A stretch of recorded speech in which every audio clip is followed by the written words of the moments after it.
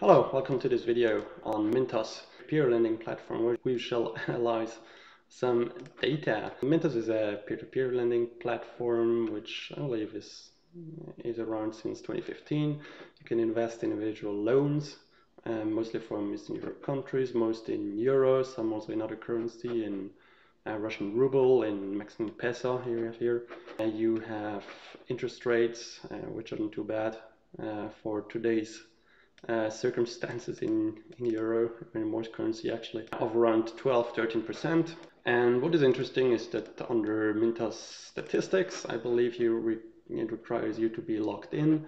You can download the whole loan book, which is 13 million loans, all loans ever offered on Mintos since 2015. When you click the link, you get it downloads a zip file which consists of several Excel sheets. We shall be using R.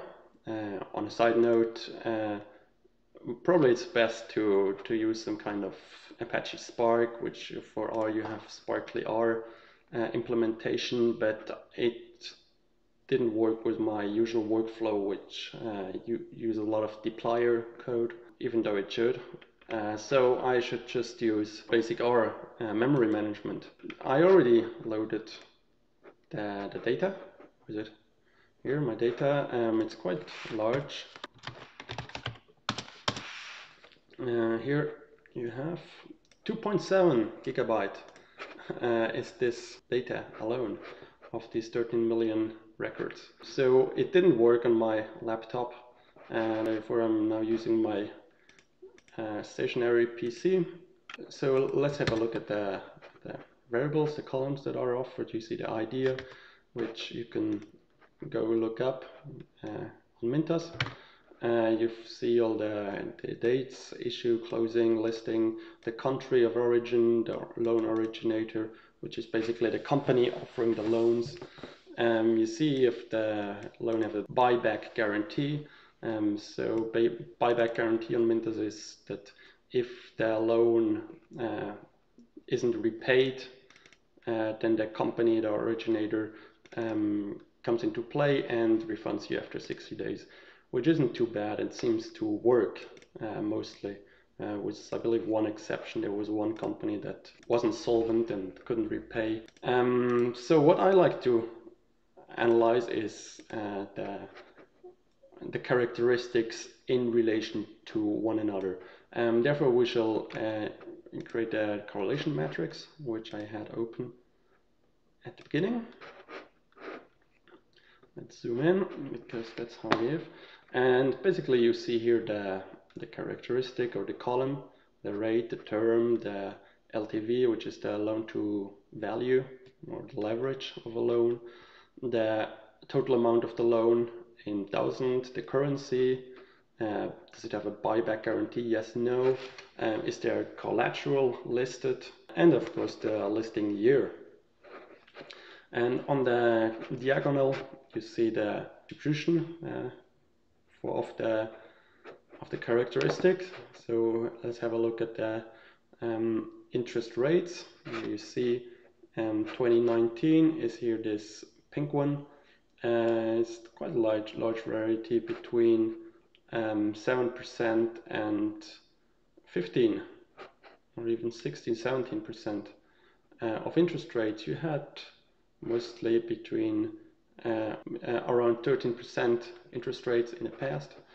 The term, you see most are very short term, 1 month, 2 months. Same for the LTV. Most don't have any LTV information, so it's 0. Others are around 70%, say. You have the amount, which again most are short term, like individual debt of an individual person. You have the currency. Large majority is euro. We have in the recent years some in other currencies. Majority again of loans, basically there's almost no, which don't offer a buyback guarantee on Mintos. Most have a buyback guarantee. Most don't have collateral. but instead have a buyback guarantee. And the year you see the growth that you had on Mintos over the past years. One of the major players, I believe, in P2P lending. And now what is interesting about this correlation graph is the correlation of, say, the interest rate and the currency. So you see that euro currency have an interest rate of say 12%, other currencies of 17%, say. Or you see the correlation between the amount of the loan and the interest rate. So you see that or you can look at it here, amount and the interest rate, you have a positive correlation of 0.2. So higher amount you one person borrows, the higher is the interest rate on the extreme. And again, you see the whole distribution. Say you want to compare the term and the year. You see again, you can have a look at it here in this distribution, or on the year and the term. Most again very short term. Again, a couple that are longer term, several years, but majority of the loans are very short term. So that's about the correlation of the loan characteristics. Next, let's have a closer look at the interest rates. First on currency euro only. I like to use simple n because otherwise it's just too much computation that is doing. Look, it's taking a couple of seconds already just to compute. And now you see the distribution, the interest rate, the box plot. You see in 2015 you had an average of 13, it went down to 12.5, to 12 in 2017, 2018 11.5, and most recently in 2019 it spiked again. So it's back to 13% as back in 2015, which is an interesting observation. Now, of course, the question is this due to higher risk, or is there another characteristics that plays a role here? I cannot say at the moment. Now let's again compare the interest rate with the originator, the country, and the currency, again in a correlation matrix. And as you see, it is struggling a bit. Now we got it. It's taking a moment for computation, but here it is. So again, you see the interest rate is somewhat dependent on the country. You have the Latvia, which has the lowest interest rate of the observation now here, and you have Ukraine, Russia with a bit higher, Armenia, Georgia, which is also pretty low. You see the originator, which originator do have offer higher interest rates. That's banknote, which is pretty low, dinero, lendo, average, tango, and of course the currency. You have the euro, which is, as we saw here, at 12%.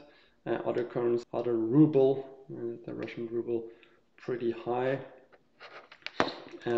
Again, that's just information that you try to get when you have a look at the data.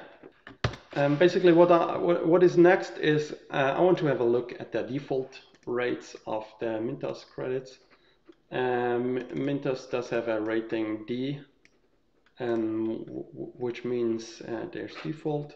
But as I saw, there's pretty few that they actually rate this default. They have another column called loan status, and given loan status is default, so you see here default again, very few that they actually call default. Some of them they call finished in bad debt, and probably there's some chance of ever getting back your money. There's also some that are late more than 60 days, but wait, there's a buyback guarantee in at least most of them. Why haven't they been bought back? So let's have a closer look at this.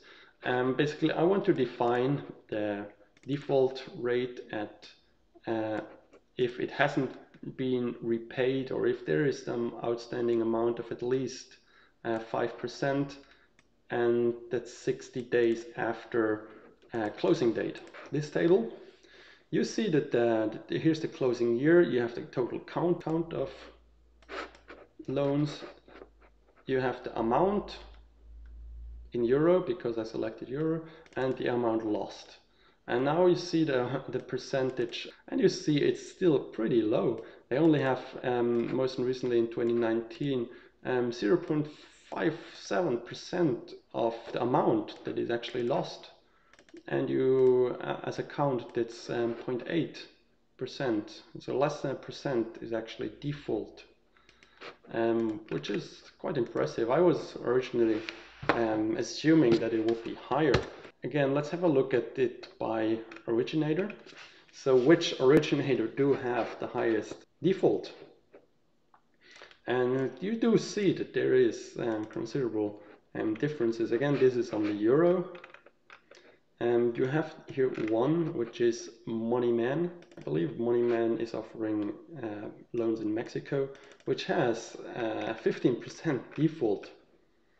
But most of them are quite low. So let's see at the ones that actually have big loans outstanding. Dinero, 0.6%.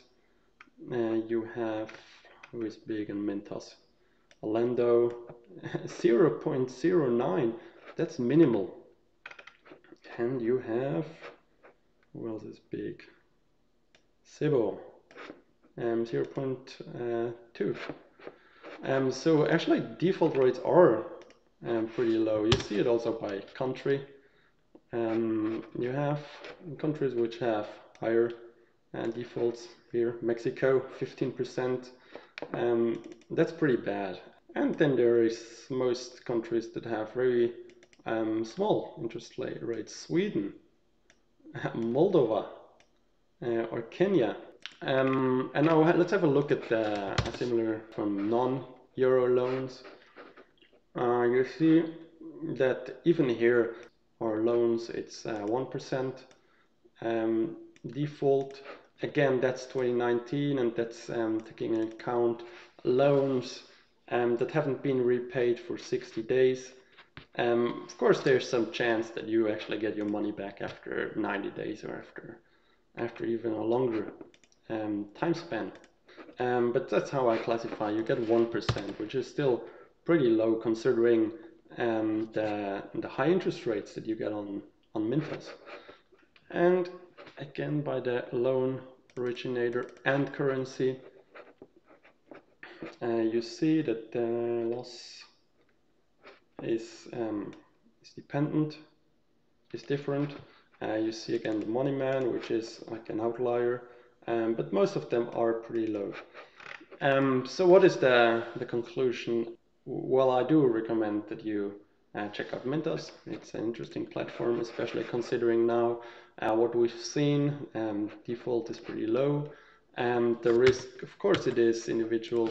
There was a Euro cent Mintos problem. Can we have it in English? And Eurocent is was a loan originator on Mintos that also offered buyback guarantee, and they went bust. They couldn't refund you the money, and there were some defaults caused. So basically, what you should know is that don't put all of your eggs in one basket. I suggest that you buy loans from several loan originators, just portfolio diversification, and then you're pretty much safe. Also consider the exchange rates. So if you invest in foreign currencies and we see a drop in the currency, you're gonna lose money on that side. So that's from my side. Have a look at the code if you're interested. Have a look at the data. Maybe you find more insights. And thanks for watching, and goodbye.